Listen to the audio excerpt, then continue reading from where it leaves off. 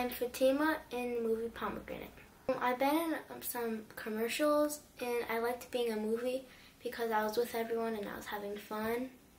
And that I got to be with everyone, we were having fun, and we got to go to places together. It felt like my real family, and they were being nice to me, and I liked that. Yeah, because I got a little nervous, because I never really been in a movie before. My sister and my brother, they helped me with the scenes, and my mom did too.